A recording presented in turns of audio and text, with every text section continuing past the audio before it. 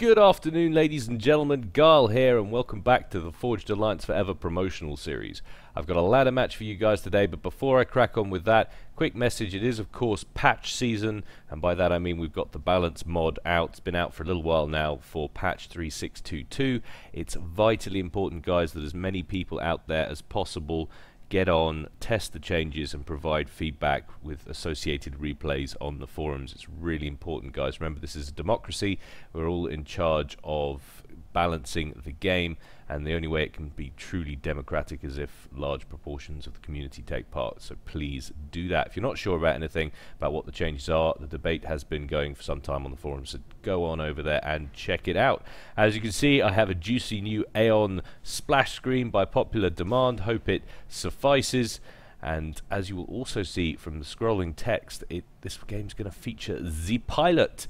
And I'm quite excited because, as our illustrious leader, he certainly deserves to be involved in a cast, and I've never cast him before. So, without further ado, let's head on over to Canis River and see how he's going to get on. Taking a look at the positions, up here we've got BlackDeath. For some reason that's not going. There we go, BlackDeath, and he's going Cybrin, first land, and you're starting to see the changes these days. People starting to finally place factories next to the mechs, get that adjacency bonus. Remember, that didn't used to be such a big deal, but now it's with the upgraded changes for a T1 mass point attachment, you're getting a 7.5% bonus, and then it's like 12.5%, and then it's like 25% for T3. So it really does make it very useful indeed. It's worthwhile doing. So he's in the red corner. He's going Cybrin, first land, bunch of P-gens, and getting that adjacency bonus. Straight off the pad for him is a light assault bot that's heading south at great speed over towards the blue corner, and it's not Bob the Builder. It is in fact the pilot. He's got that very amusing, obviously, naming script on his comm, and he's going Aeon, as I say, and he's starting land, couple of P-gens, and also, of course, getting that adjacency bonus. And it's nice as well, attaching a power generator that will cost less to upgrade in terms of power as and when he comes to do it. So the first lab is making contact, or looking like it's about to make contact. It's going to just chill here, perhaps waiting for the first engineers to come across to this mass point. It's quite clever positioning there by BlackDeath, but it has been spotted thanks to this spirit. Nice little bit of intel. So an Aurora is going to come along and terminate its life, end its day in a very sad state of affairs. Now Zep's going to get those units across the river, wisely determining that there would be a lab here as well.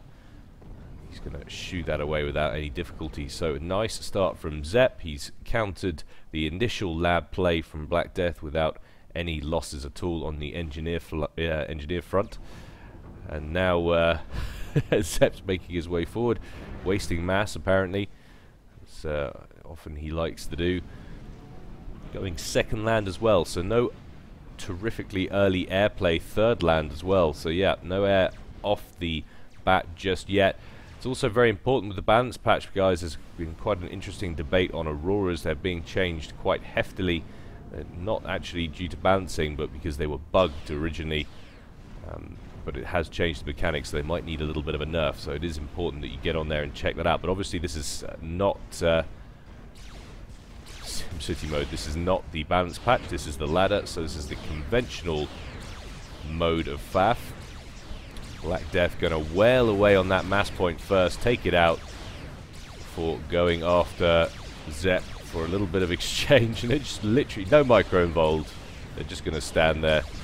And finally BlackDeath is going to chicken out, of course, having slightly fewer hit points on that commander to the tune of 1,000. Straight up would never win that fight. Zep's now trying to convince us that he's an SCU.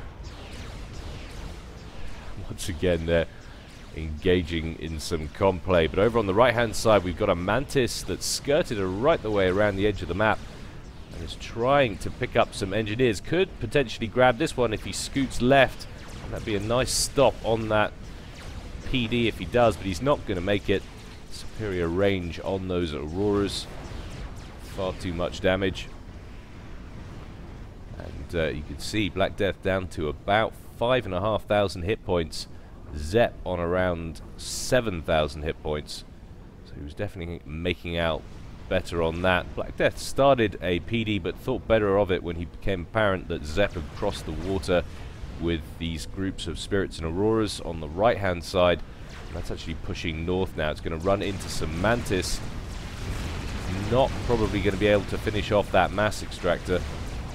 Now as he retreats, he's going to run promptly into BlackDeath's ACU. Be able to finish those off with no difficulty whatsoever. So still all land, it looks. We've got 4 land factories down up here for BlackDeath, a 5th under construction. But we are seeing the first air units. We've got an interceptor out now for Zepp, so Zepp has made the transition to air. He's also got 6 land factories in place, so in terms of build power, Zepp is leading. Take a quick look at Eco in just a second. We see how this engagement's going to turn out. Looks like it's going to turn out with Auroras being defeated, although he's scooched right past, of course, being able to roll across the puddle like that. And I say puddle because that is an immensely shallow bit of water. It's enough to stop units, of course, that aren't amphibious, but any kind of ACU or anything is pretty much going to be standing out with his head above water unless he gets right into the middle. Mantis trying to make some impact as they make their way south into the center of Zepp's territory, but there's too many Auroras in place, and actually Zepp's finding himself a little bit caught now as he drops below 4,000 HP. Needs to scoot somewhere safe. He is going to make it to the water, potentially into the deeper sections that I mentioned earlier. Just see, does he ever actually? I'm not even certain that he does actually. Answers on a postcard if you clear the surface of the water with an ACU on Canis River. Very interested to know that. But anyway, groups of Mantis strolling down the right hand side, but thoroughly outgunned. Just far too many Auroras for them to contend with. They're going to push forward a little bit and catch the remaining 2. That is a nullified threat for the moment. BlackDeath is getting up some point defense at the land bridge, or just north of it, while at the same time streaming Mantis across. So I like this play. He's trying to lock down this area with a little bit of static and streaming his mobile across the rear section. It's a good way to do it. The only problem is that there's a lot of units from Zepp making their way up the vulnerable right flank on the right side of the map. BlackDeath is trying to counter with some newly produced units. They're rolling over to the right hand side of the map as we speak, but I think it's going to be too late to save these 2 mass points. One goes down. Question is, will Zepp commit and take that out, or will he be scared off by the first few forces that turn up? We shall see. Stay tuned. And now on the left hand side, it's BlackDeath's turn to be a little bit aggressive. He's funneling his troops down through this aperture, but is not got a particularly good representation against Zepp's forces. He's got a nice concave there, and BlackDeath knows that, so he's going to withdraw slightly, get a little bit of a broader face up against Zepp. And BlackDeath actually on an upgrade here. We'll have to check out what that is. Right arm. Okay, very quick look at what's going on there.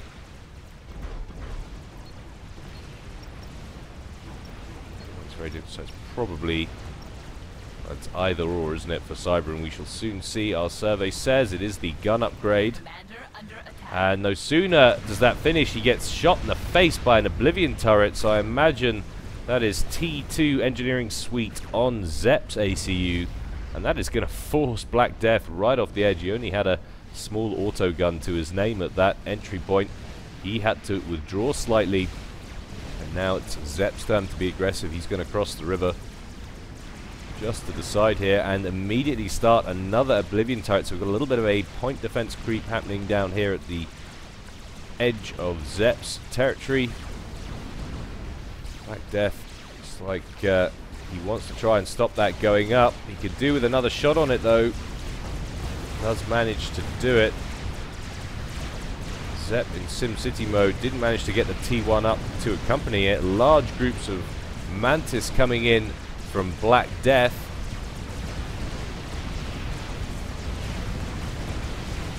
Managed to take out the auto turret, but BlackDeath now finds himself pretty heavily shooed backwards by all of this Aurora spam. He has got the gun upgrade, so he will be pretty lethal.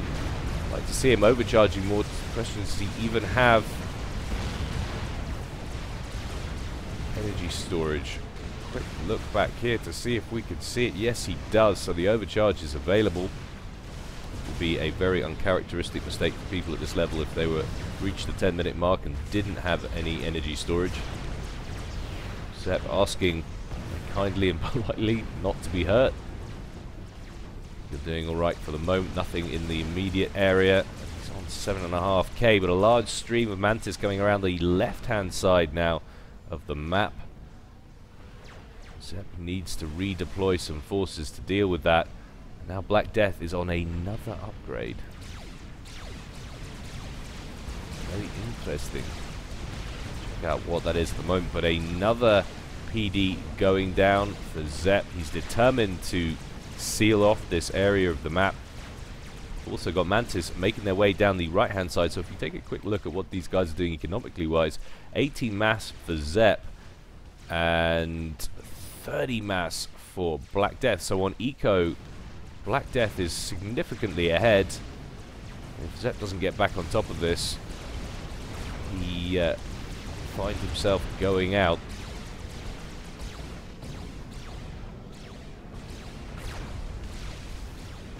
BlackDeath trying to nullify that Oblivion turret, but he's taking fire from the rear one as well. That's a bad place to stand. Cybran ACU and all that, very squishy. Drops down into the red. 2,500 hit points. Oh, 1,800 hit points. Did manage to finish off that Oblivion turret, and it's a good thing he did as well, because he probably wouldn't have made it out of there if he hadn't managed it. So once again, Zep's efforts to lock down this area with some point defense go unfulfilled. A few engineers now getting caught by some Mantis on the right hand side, but I think BlackDeath's going to overcommit. I don't think they're going to last too long either. That's significant amounts of Auroras that are bearing down on them. BlackDeath moves into the puddle. See, that looks distinctly like you're above water. You can't even see the water. Is that even? I mean, it is literally a puddle. I don't think you're ever actually safe. Get out of range maybe of the smaller T1 units, but there's a lot of Auroras bearing down from BlackDeath. Gets a timely rank up on his ACU. 2 ranks on him, but he's down to 2,000 hit points. There's a lot of Auroras there. His Mantis are coming in to try and assist. This could be an early needed win for Zep here. 500 HP. Oh no! Nicely done, Zep. Just get the feeling that if he hadn't have done that, he wouldn't have been able to carry the game. The way things are going, look like BlackDeath's eco was just too strong. You take a look down here, Zep's mass points were all still on T1, whereas BlackDeath had at least a couple, or at least 1 or 2 T2s in his main base, and he kind of had more map control as well.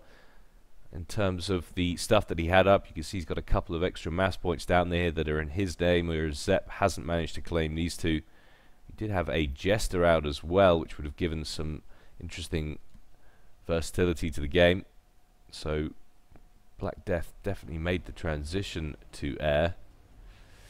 But nicely done, Zep. Very nicely done indeed. Always a pleasure to cast the game for you, sir. We'd like to see you play more games so we can do just that. Hope you enjoyed that, guys. It was a bit of a short one, but I promise there will be more coming soon. So in the meantime, stay well and stay safe. This is Gyle signing out.